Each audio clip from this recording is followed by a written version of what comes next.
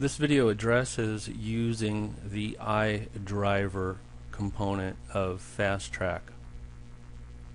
After a username and password has been created in the Ultimate, the driver may then go to the website ifasttrak.com.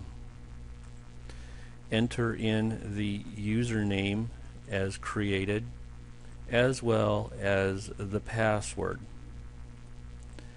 After they log in, they will see a list of all of the reservations for which they have been assigned.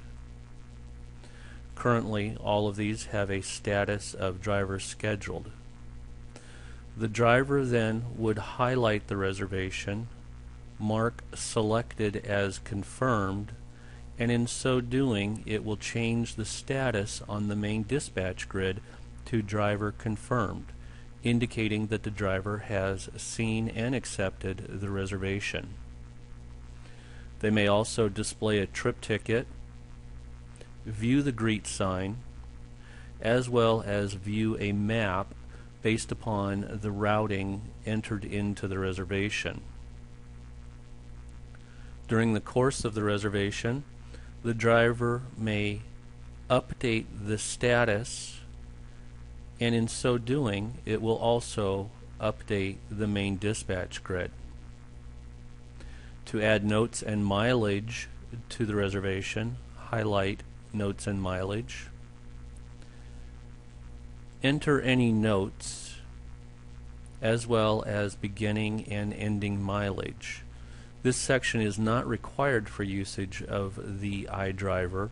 However, any notes as entered here will show up in the billing section on the main dispatch grid.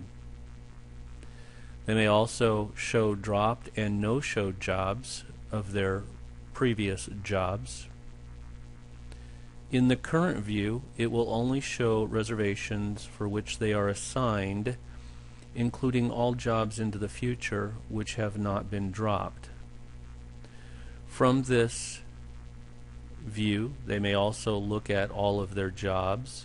They may look at their schedule if a schedule has been entered in the Ultimate version of Fasttrak.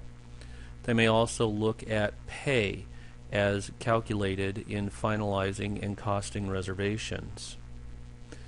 They may also change the color and a password if they wish to change or update the password. To log out, simply select the Log Out option.